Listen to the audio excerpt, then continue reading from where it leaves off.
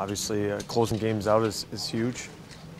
I think it's a learning experience for us to realize, not only to play hard but to play smart, and try to close off the opportunities that we have, keep them off the scoreboard. You've done well in a lot of areas, including special teams and whatnot. So, what do you need to do, or do you just play harder?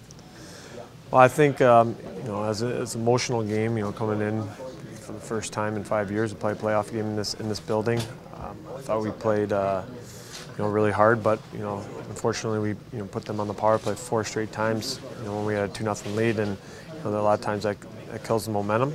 But we also did a great job killing the penalties off.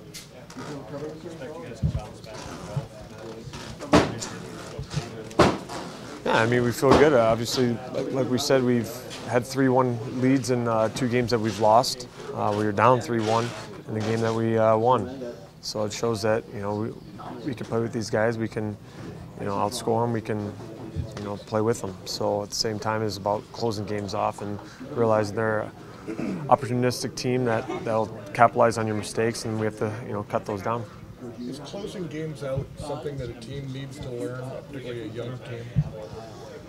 I mean, you could probably argue that right now since we're a young team and we haven't closed games out, but at the same time, it's just sometimes realizing, keep your foot on the gas and not sit back. Sometimes when you play that prevent defense, it prevents you to win hockey games.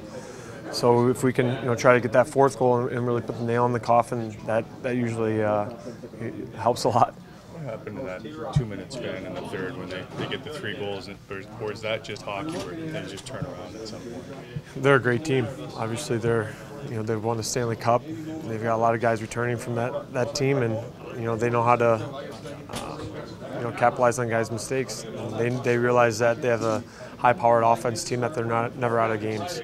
So if you give them opportunities, they're going to take advantage of it. And it's about, like I said, playing hard but also playing smart, realizing they might cheat a little bit more, and you have to be harder with the pucks, and realizing that there's no small plays in hockey, or especially playoff hockey.